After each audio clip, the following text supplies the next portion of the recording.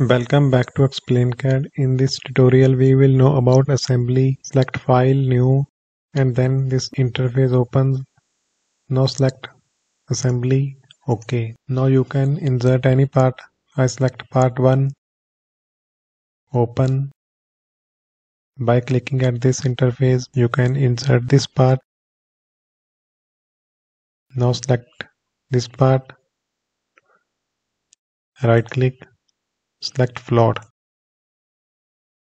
Go to visibility. Select origins. Now go to mate.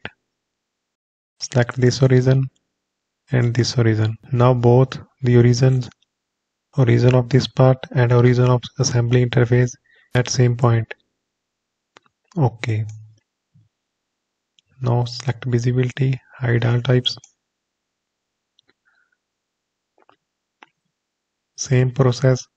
By rotating scroll button you can zoom in and zoom out. Press scroll button and drag the mouse. You can rotate this part. Similarly in assembly. For inserting more components, select insert component. Select browse. I select this part, part 2, open. From here you can rotate it about x-axis, about y-axis, about z-axis. We rotate it about y-axis. OK. Click here. Now select mate selections. I select this face, rotate it and select this face. OK. Again, now I select this face and this face coincident. Select OK.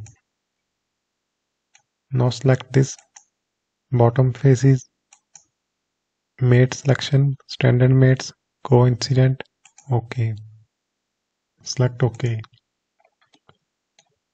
By press and hold control button and select part and drag it towards any direction, you can insert same part in this assembly. Now see here, part 1 first is this, part 1 second is this.